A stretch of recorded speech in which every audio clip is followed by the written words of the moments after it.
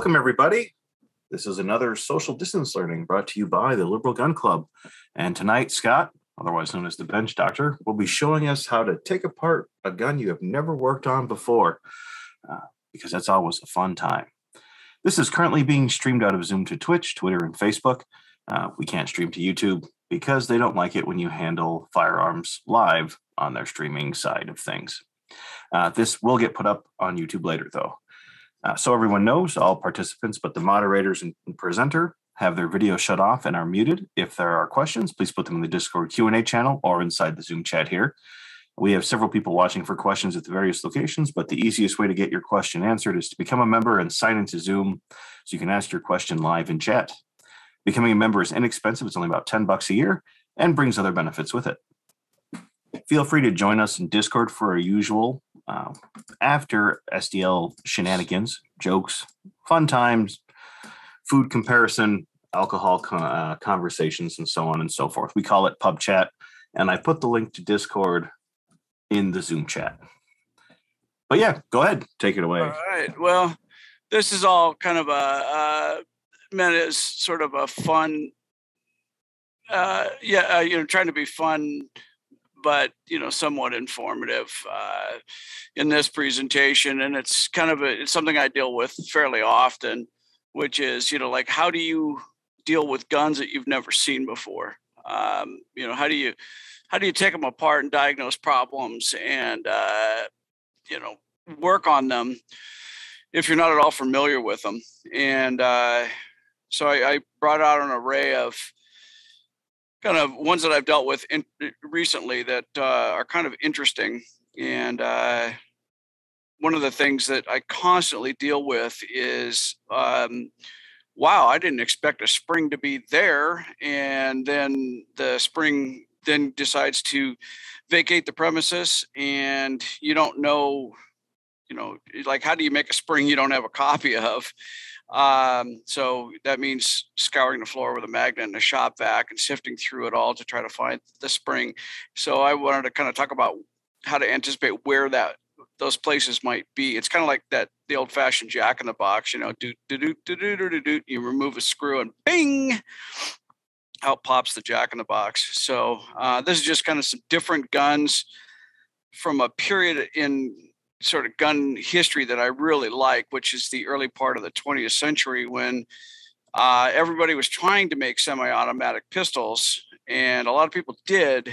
But then over time, a few designs kind of boiled to the top, and they're, most modern firearms are kind of based on those, but some of these are weird variations from that period. So anyway, figure I'll get started here and kind of explain what's going on. This is an Austrian semi-automatic gun. It's a 25 caliber. And unlike, most modern guns, most semi-automatics, how the whole slide, like this, the whole slide slides back. This one doesn't work that way. It has a little pull back here. That's how you charge it. And so looking at the gun, you're like, okay, I figured that out pretty quickly. But how do you take it apart? Like, there's no takedown button, screw, none of these things work as a takedown mechanism. So it's kind of baffling, like, where do I start taking this gun apart? And how does it work? Because I've never worked on one before. So I look at the barrel, and the barrel is the bottom. You'd think that the barrel would be the top. That's the way most are made. And then down here would be a guide rod and a recoil spring. So I anticipate there being a guide rod and a recoil spring somewhere up here. And then looking here, this is just an improvised guide rod for now until I can find a suitable replacement, but I just machined it down to make it work and get the gun working, and then I'll figure out how to make a new one. But anyway, and I didn't really find much information on this thing. There's some minor write-ups about the gun itself, but not much about how to take it apart. So it was kind of a interesting challenge. So I figured up here, there's a screw. Wasn't sure what it did, but I thought, well, they wouldn't put it there for no reason. So I started unscrewing things. And this is kind of an approach that sometimes you just need to step out and take a risk. And one thing that, with modern cell phones, it's great because you can take pictures of things, how they were before you took it apart and completely lost yourself in the design and what to do. And so, that's an invaluable tool. When I started this stuff, we didn't have digital cameras. So sometimes you would maybe on a really expensive gun take film pictures, but it took 3 or 4 days to get them developed. So sometimes you draw kind of a crude picture as to how things were oriented, and do it that way. So I'm taking the scales off, and you'll notice here, like, we're so used to this area being open on a gun, that this gun was full of all kinds of neat surprises. This is kind of really why I like this period in gun design. Another thing that's really important here is to keep track of parts and where they go, because fasteners are easy to lose, screws and things like that. It's easy to misplace them or not remember where they go on the gun, because they could be of very close to exactly the same, but they're not. So it's a good idea to take pictures and label things if you have any doubt at all. So once I got this off, you could see that this plate, I looked and there's a really faint outline where this plate, let me see if I can get close enough to show you, but this is a separate plate, and there's a line here and it kind of comes up here, kind of like the plate on a revolver, like a Smith & Wesson or a Colt revolver. So this plate comes off, but it looks like you have to get the slide out of the way to remove that. So after much head scratching, I figured this screw is really the key to getting the slide off. So I gingerly unscrewed it, and wasn't sure what was going to happen. It's just a little tiny screw. And, at that point, nothing really happened. So I was kind of perplexed. And then I realized the safety comes out. So I took that out, pulled the slide back. Okay. And there it opens up this way. I was expecting it to pull back or go forward off of the rails like a modern gun, but that's not what happens. It opens like a stapler. So that was kind of unexpected. And then the bolt and the bolt carrier just kind of slide right off the top. And looking at it, this gun was interesting to me because it had, rather than a pin, it has a little tiny screw right there that holds your extractor. And there's another little tiny screw here. And then this is where the guide rod kind of connects. So when you charge the gun, this is where it's happening right here. But these guns from this period are so intricately made that you probably couldn't manufacture one today. You'll notice that the bolt carrier here is serialized with the serial number of the gun as well. And here's your extractor, and here's your ejector. And I thought it was neat that they're both held in by these tiny little screws. And these are the kind of screws that you're just waiting for the surprise spring to pop out of when you remove them. Because that this piece is spring loaded, you can see it. So, when you're removing that screw, keep your hand, keep that thing, your hand kind of covering or keeping a little bit of tension on it so that this doesn't go flying across the room when you remove that screw. These are all lessons learned the hard way. So, you'd back that screw out and then gently let the pressure off and take the screw in, the ejector and the screw or the spring out of there, and then label them maybe just on a Post-it note and set them on the Post-it note as to what they are. And, sometimes the orientation will confuse you. Like, which way did this go back in there? Was the rounded part in or out? And it will become more obvious as you put things back together because things just don't fit. But don't get upset if you take things apart 3-4 times to try to figure it out. That's really common with these things. But the nice thing about them is, you know, you can just set it down and walk away. You know, if you get frustrated or angry with it. And then, you know, here, you know, there's another spring because the firing pin, you know, the hammer hits that firing pin. So, you know, there's a spring in there. So, you know, carefully remove that.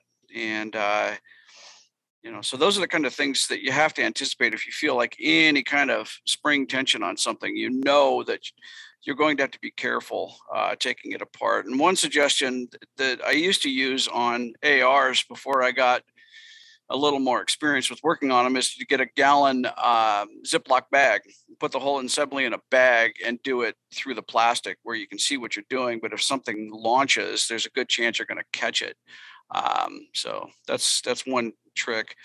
But anyway, so that's 2 areas where I would expect a potential spring in the face. I'm going to go ahead and set those aside. And so from here, I can remove the magazine. It's got the heel release, which interestingly, this one pushes forward. It goes this way as opposed to back like most of them. So I push forward, slide the magazine out, and you can see it's not loaded. Now this plate slides right off.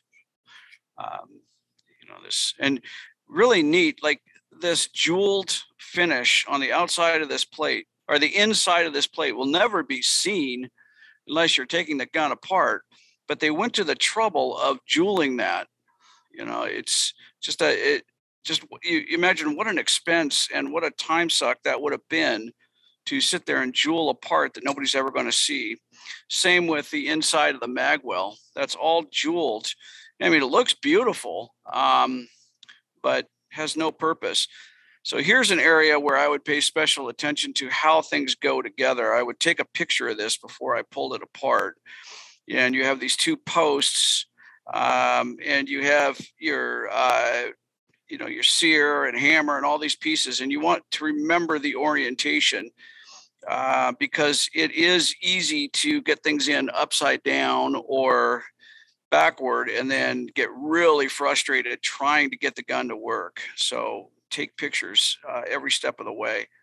And this would be an area where I would take a picture because unless you can find a diagram or a schematic of how these guns go together. And then from here, I can take this front screw out and take the whole slide off.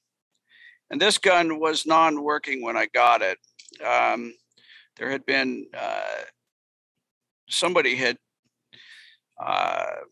cobbled together a guide rod and return spring for this thing that just kind of had ripped itself apart. So I had to cobble together a new one and play around with it until I got it to work. But now I need to make a new guide rod, which now that I understand the whole thing shouldn't be too much of a problem. So I'm going to go ahead and take this front slide assembly off and kind of take that apart and show you how it looks.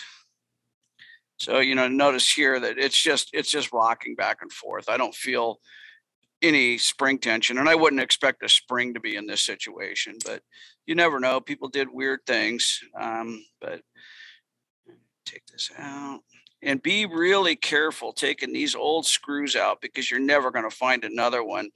You may end up having to make one. And sometimes these old screws have weird thread patterns that you can't find a tap or a die for. So be real careful taking stuff apart. And you can see that one just is only threaded on the very bottom. There's like 4 threads on there. So then this kind of just comes apart like that. So that's the slide. And there's not much in here other than the guide rod. And this piece right here, that little round part, is what makes up to this oval shape in the bolt. So it kind of, let's see if I can, kind of goes like that. So when you pull this back, it's pulling the pulling on that guide rod spring, and then it locks in place. The sear catches it. So I'm going to go ahead and take that out. You can see that there's just this kind of stainless steel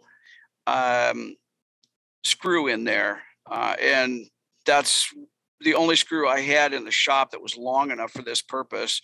So I used it just experimenting. So now I need to figure out a way to replace it with, it would be a slotted screw, it looks like, from the examples that I've seen. So what I'm going to do is unscrew this. Let me grab a Phillips. You'll know what's wrong, because Phillips screws are rarely, if ever, used on guns. You just never see them. They're either like Allen, Torx bits, slotted, but they're never Phillips. So I'm slowly taking this out because I know this thing's under spring pressure. So there's, it could be pushing back on that spring, and I don't want it to launch. But as I take this out, it's, you can see that just kind of sprung forward. So this is all it is this long screw. On the original, what had happened is, get this piece out. They had just forced a screw in there. And when I cocked the gun and tried to fire it, the screw ripped out, and just the threads were all flattened down and crushed from trying to force it in with the wrong thread pitch. Fortunately, I was able to take it apart and kind of salvage those threads. I did have a tap that fit those threads. So I was able to chase the threads and clean them up enough for this screw. It's I think it's size 8 by 32 thread. And it's not an uncommon size, thread count. So it should be okay to either find something suitable or make something suitable. So the way this would normally be would be, it would look just like this, but it would be a little bit thicker and it would have a slot in it. So I'm going to probably end up having to make one, but that's not a big deal. You just cut a piece of steel round stock down to this size, and then to the max size for the tap and die, and then just thread it. But so, those are the pieces. I'm not going to take the gun down any further. I just wanted to kind of show you the latest example of things that always that I run into with kind of taking apart old guns. So I'm going to go ahead and set that aside. I'll put it together in a little bit. But one of the things that's really interesting, like I just got this one. It's a HN 10/22. It's based on the FN. It's based on the FN 1910 model, but it was made in 1922. It was made longer, in the barrel, and longer, in the frame, to be able to take a larger magazine. I had never seen one before. And so I was really curious as to how you get this thing apart. And I suspected it, I did a little bit of looking around, and the gun is a Browning gun, is a Browning design. So that gave me some clues as to how this thing probably came apart based on Browning and the era, because this is also a Browning design from near the same period. So, this is a 1908 vest pocket. So I figured, well, there's got to be some similarities to the way these guns would come apart. So I know you can get YouTube videos, and you can look up YouTube videos and see people do this, but I like to try to figure it out on my own if I can, and then go look at a video. Sorry, just getting a drink of water. That is not alcohol. So I always like to try to figure it out myself, and then maybe go to a video if for last resort. So anyway, I looked at this, and this reminds me also of another gun that I have that was also kind of the same period, similar design, which is a MAB pistol from World War II, made by the French for the Germans. So there were some similarities there. So I had some idea of how this thing should probably work. So I noticed the first thing is this barrel extension. I don't know if it's coming through on the video, but there's a little serrated piece that's spring loaded that goes forward. And this is an extension to the barrel. I mean, to the frame, the barrel. It's obviously not connected to the barrel.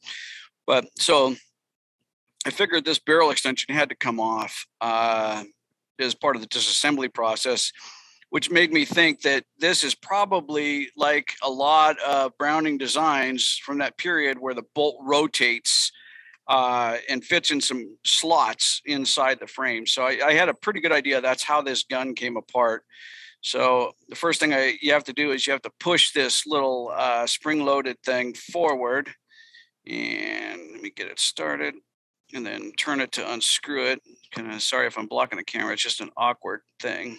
So see that screws off like so. Now I know that thing's under spring pressure and it's tiny. You know, I know that's going to be a small spring. So I cover it with my hands like this before I take that off because I know something's going to come out of there. And sure enough, right here is a little tiny plunger and a little tiny spring. And you might have to back up with your hand a little bit closer to the table because it's getting very blurry when you bring it too close to the camera. So anyway, there's just a little tiny spring and a little tiny plunger. And I had a feeling that they were in there and not captured. So be careful. You know, you saw me put both hands over it and ease it apart. So that comes off. And then you have your recoil spring that just goes around the barrel. That's another clue that it is a Browning design. And another, you know, the more you work on similar guns, you start to pick up the design cues as to, you know, how to disassemble them. So this just slides right off. And this is exactly like the M8B, works the same way. So this slides off. Get that part out of here since it's okay. So now, you know, we have the spring off but the slide isn't going anywhere. So the first thing I did was I started trying to rotate the barrel, which is how a lot of these Browning designs come apart. But I couldn't find where the cuts in the frame lined up with what I suspected were going to be the risers on the barrel. I just couldn't find that sweet spot. And if anybody's familiar with these, you'll know what I'm talking about. You kind of rotate the barrel, it lines up, that spins, and the whole thing comes apart. So what I figured out is you have to slide it all the way back and lock the slide. Let's see, right? You have to kind of lock it back, and then you can rotate the barrel. So I'm rotating it now. It turns. Once it starts to turn a whole revolution, it comes apart just like that. But it took me a few minutes to kind of figure it out. Like, why didn't this just free spin like it does on other guns of the same design? So there, now my barrel is free and I can slide it out. Let's see here, like so. And so what I'm talking about are these raised ridges right here lock into, where can I find them on the slide? Right in here, there's a lug that those spin into and lock in place. And this is an old striker fired gun, which is kind of neat, you know, because a lot of people think that striker fired gun is something new to, like, you know, Glock or, you know, other more modern guns, but that's not true. So this is the firing mechanism. This is your firing pin. This is a little notch that the sear grabs onto. This is a spring, and then this is a little loaded chamber indicator here on the back, which is also not a brand new revelation to people, that the loaded chamber indicator has been around for, you know, 100 years. So that just slides out. Be careful, because sometimes what will happen in this style of gun is this spring will not come off with the slide, and it will be loaded under tension, and this will be locked into the sear. And if you bump it, it will go flying. It just turns this firing pin into a little rocket. And the spring also goes flying with it, which is a huge pain. And I've learned the hard way that if you're going to do that, if you're stuck in that position, put your hand over it like this and then kind of move it off of the sear, so it doesn't come apart, because I have spent countless hours looking for those components on various guns, and they're not interchangeable. I mean, you could probably manufacture one, make one, but you'd have to know the dimensions of it, and it would take you a while to reverse engineer it to get the geometry of this down properly, the length of the pin, you know, this flat spot. It would just take you a long time to try to figure out how to recreate that thing. So be careful when you see them. I'll take apart my little Colt and I'll show you what I'm talking about. This one is just has so much spring tension that it's kind of a pain to set it up that way. So that's something else to look for in these old striker fired guns, is that spring to be loaded up. So and then of course you have your scales being held on with one screw, and nothing complicated about this. And I've never really run into much of a problem removing the grips or scales on one of these, you know, on an old handgun. But there's probably one out there that's spring loaded somewhere, and it's going to surprise me. So, you know, there's the frame. And now you can, from here, you can take a picture of this assembly as to how it goes together and knock the pins out and put it back together. You'll notice that there's a little spring down in here. So you might, you know, you take a quick look and see where the springs are, so you can kind of anticipate where you might be running into some trouble. We know that this is a grip safety right here, like a 1911, another kind of John Browning feature. So probably taking this pin out, I haven't taken this gun completely down yet, but taking this pin out, we know that there's something that spring loads that. I would imagine it's a big, long, flat spring, like a 1911, I would guess, which isn't a big deal. They just kind of fall right out. And they're not prone to, you know, ejecting parts in themselves all over the place. But that's what I suspect is down in there. So that's how I took this thing apart and kind of how I figured it out. Beautiful old gun. I suspect that it was re-blued at some point, though, because it's in such incredible shape. Whoever did it did a great job of re-bluing this thing, because all of the roll marks are really crisp. They didn't round off all of these rough edges, you know, or these really square edges. A lot of times if they re-blew it, all of this stuff will be kind of rolled over. But they managed to sand this thing down and save all of that, which is really the trick to refinishing a gun, is to kind of do that without screwing it up.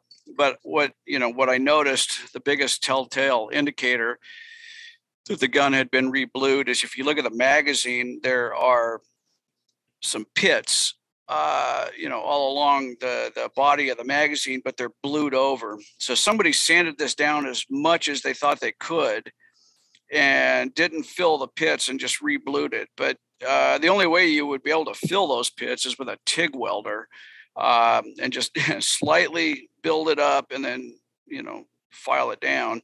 So, which probably isn't worth the headache on this gun. These things, even in the best of shape, aren't worth that much money. So if I were going to do that, I would try to find a new magazine and replace it. I wouldn't want to put this old beater magazine back in the gun, or I wouldn't bother re-bluing it. I might re-blue the base plate, but I also don't try to misrepresent the gun as, you know, in excellent shape if I've re-blued it. It's, you know, I sell it with that disclosed, because I think it's kind of sleazy to refinish a gun and then not tell anybody.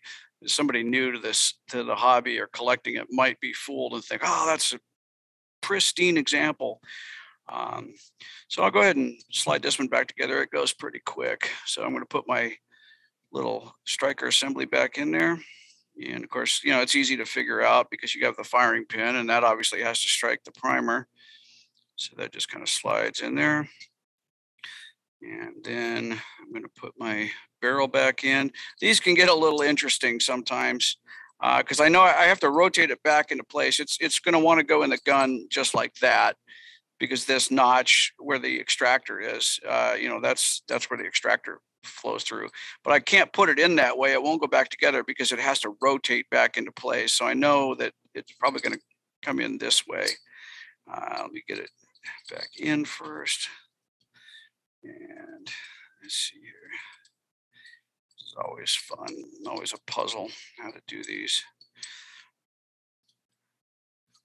And this is the part of the video that I always get trapped figuring something out. Let's try it this way. So I might have to just set this one aside and come back to it. I'm not going to waste 20 minutes of our time reassembling the gun. That's not what the video is about. So, but I'm going to take apart this little vest pocket and kind of show you. This is a much more well-known gun, and the procedure for taking it apart is pretty well known to me. It's like the vest pocket and the 1903 pocket hammerless, very similar and, share a whole lot of features. So knowing this gun helped me figure out that one. So I'm going to go ahead and remove the scales.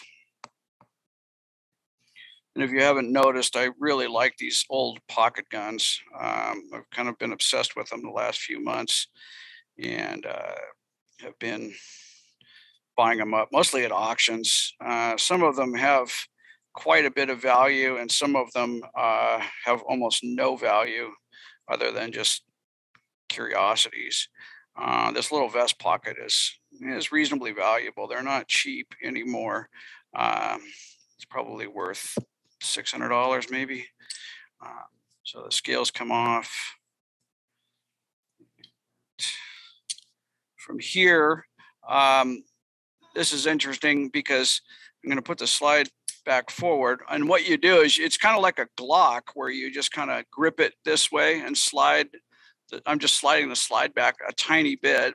It gives me enough room to turn the barrel. You'll see it turn here in just a second when I get right to the sweet spot. Right there. See the barrel turn. I don't know. I can't really show it, but the barrel gets that spot and rotates. And when it hits that spot, it just comes right apart. So you can see that that's very similar to the one we just looked at. Except this one, the guide rod, it has a traditional guide rod and spring to it.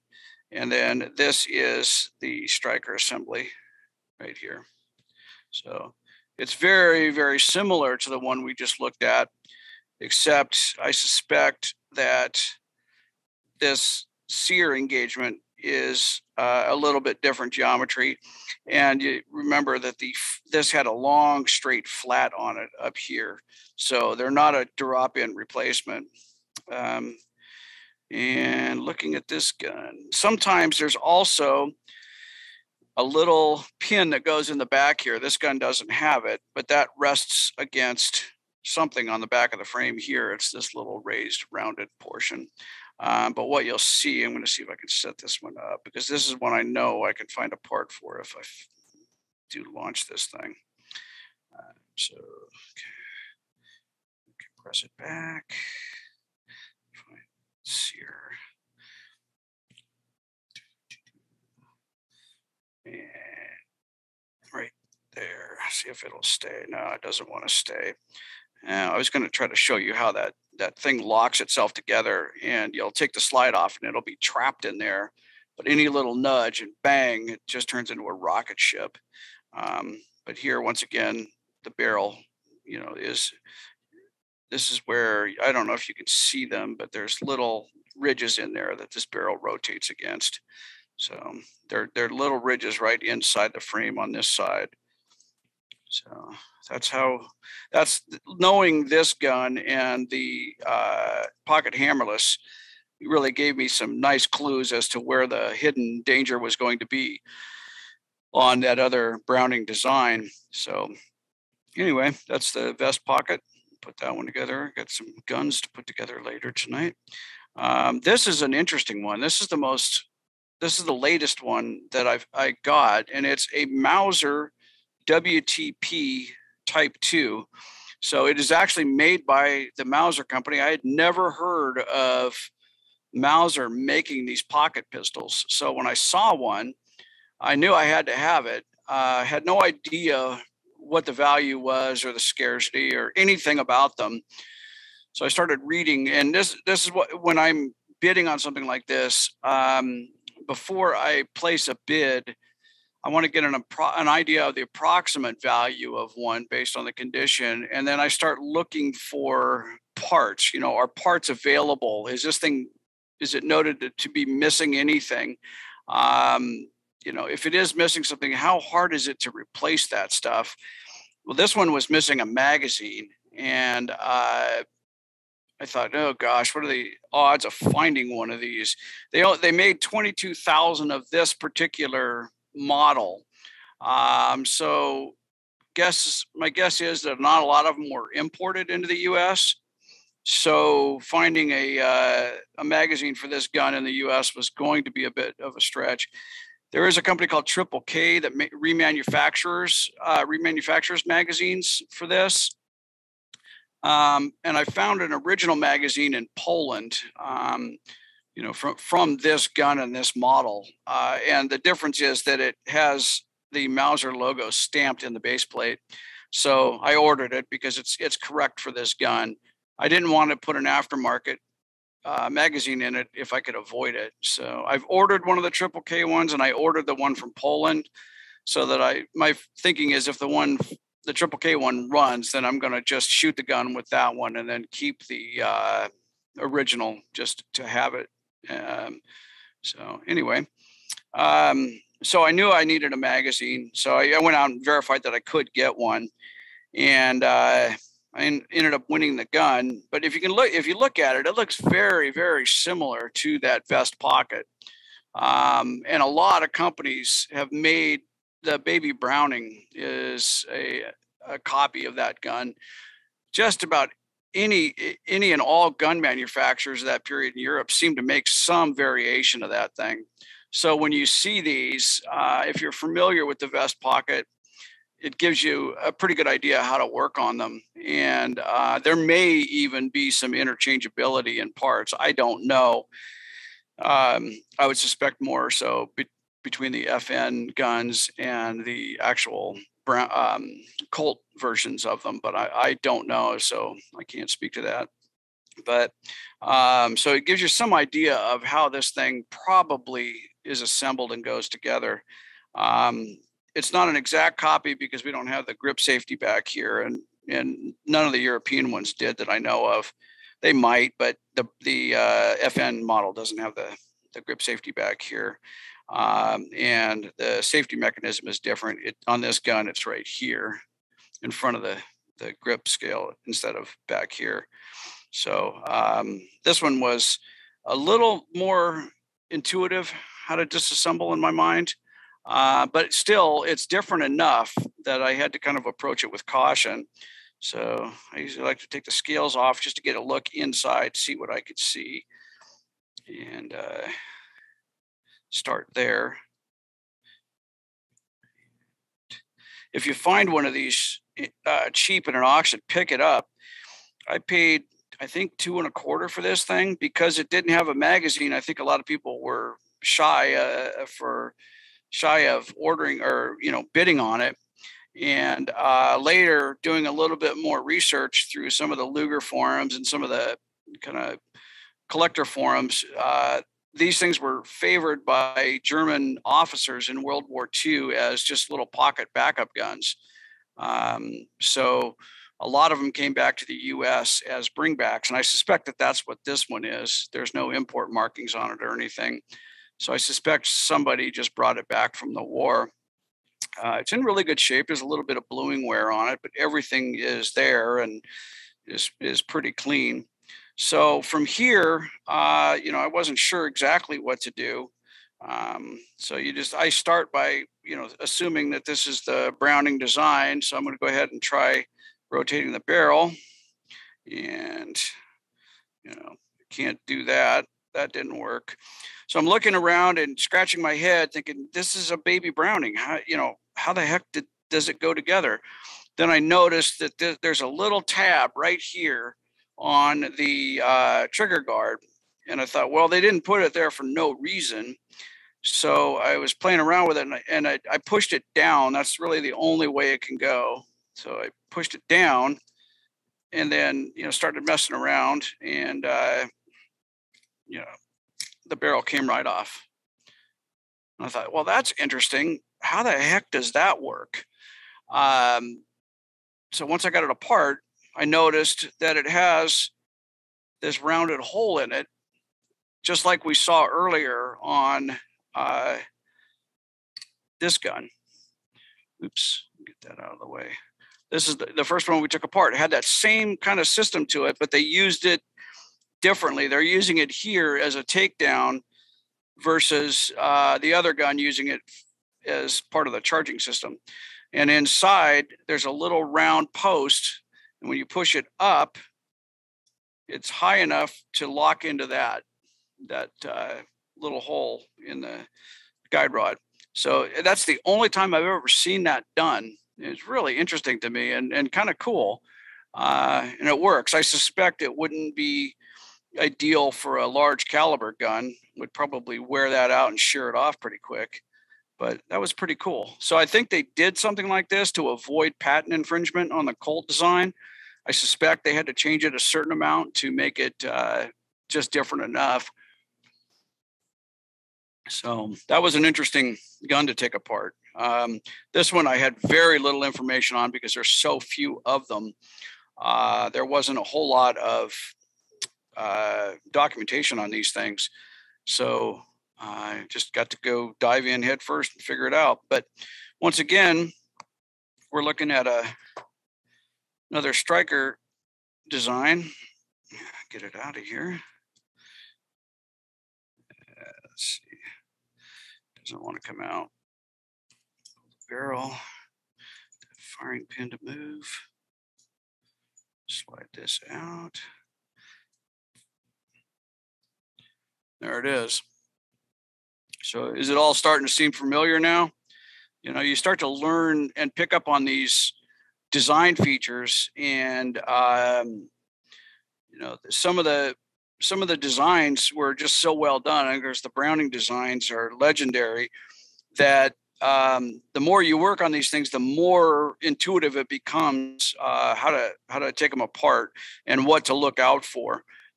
This one, you'll notice it looks a lot like the other two, except this one, the engagement surface is a bit longer, but it has that flat on the front.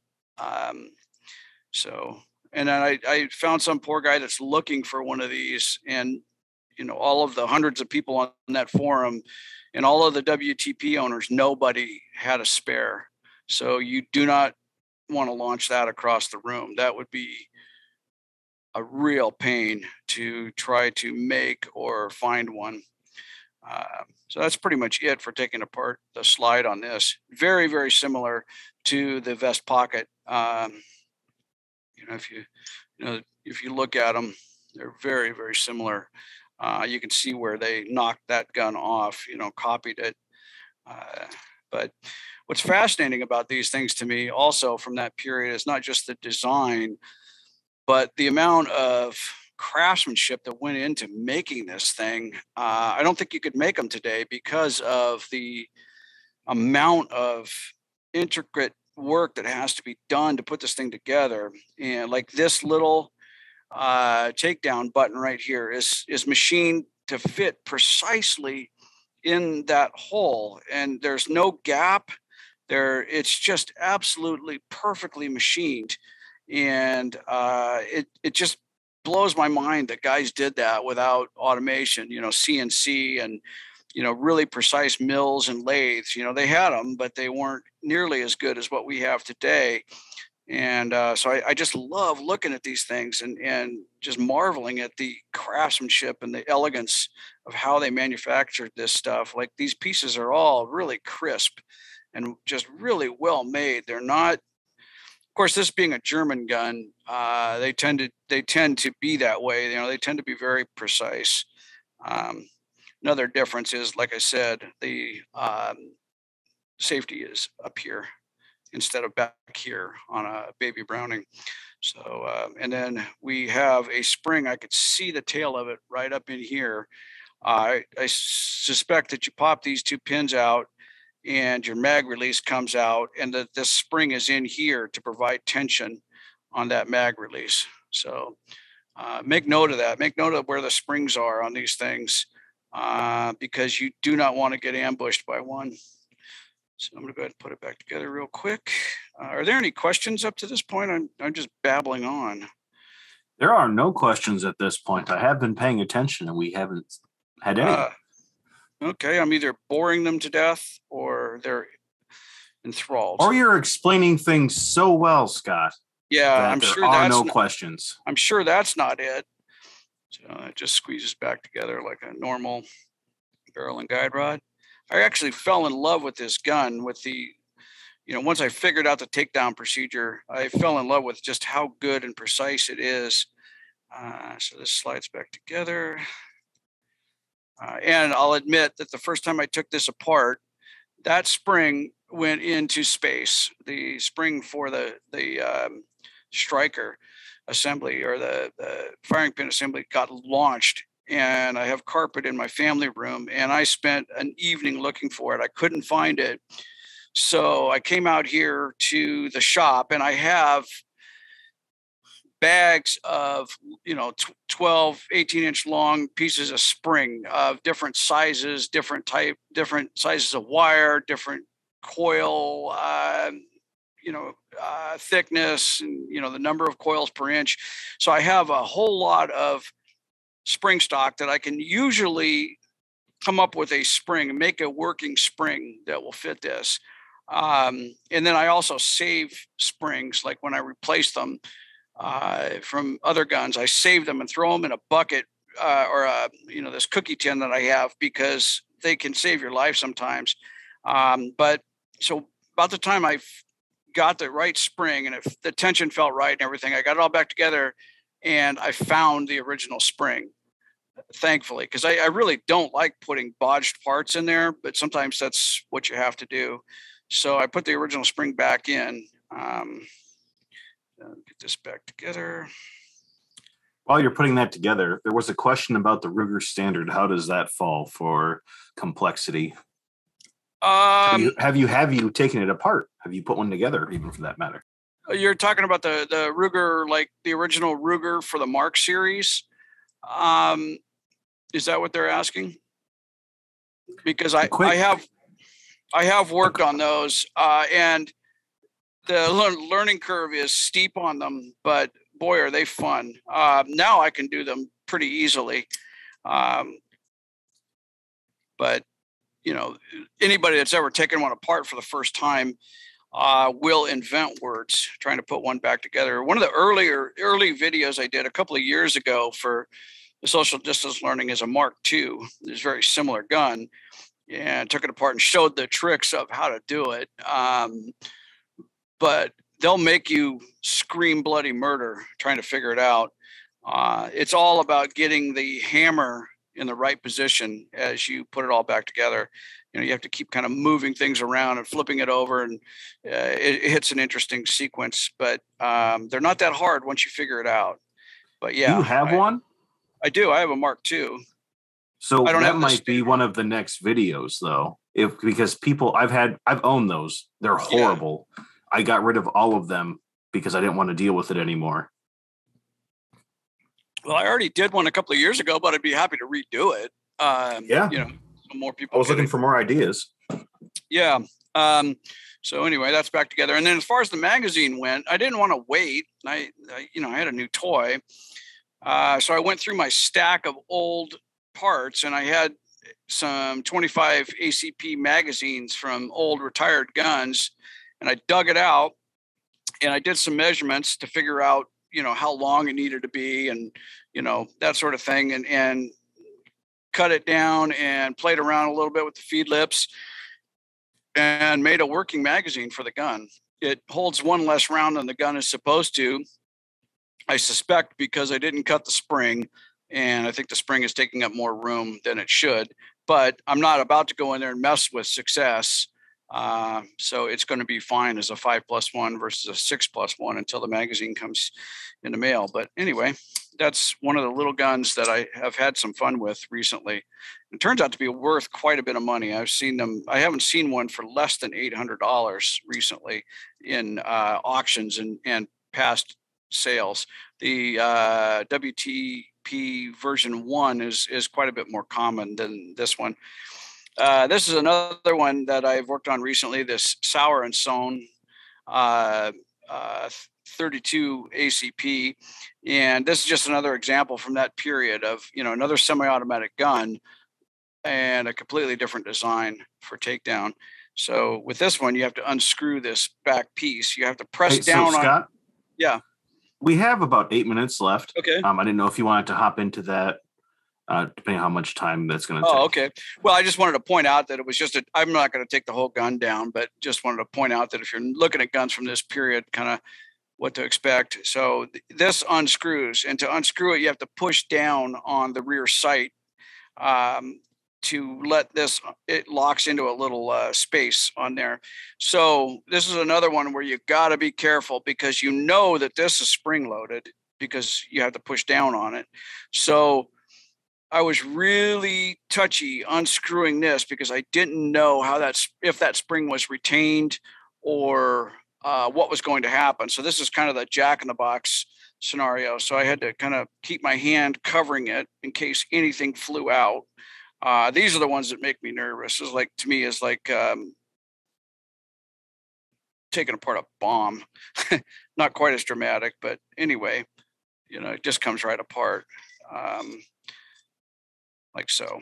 And then from here, it's pretty familiar looking, except, this one has a bolt, a little different configuration, but inside there is that striker. So anyway, that's just something to look for. Another hint that you've got a spring somewhere. Turns out all the spring tension is just right here in this flat spring. I thought that there might be another spring or detent or something under there, but there wasn't. So anyway, that's just kind of the way I approach taking apart guns that I'm not at all familiar with. And then kind of how you start to pick up the design cues and patterns of some of this stuff and how it becomes somewhat intuitive to you. So, anyway, hope I haven't bored you too much. I know we still have a bunch of people here watching. I don't see any other questions, but I'm going to give everyone a minute in case they're typing something up right now, or a few seconds anyway. I'm not seeing anything yet. But thank you, Scott. I'm going to stop the streaming now.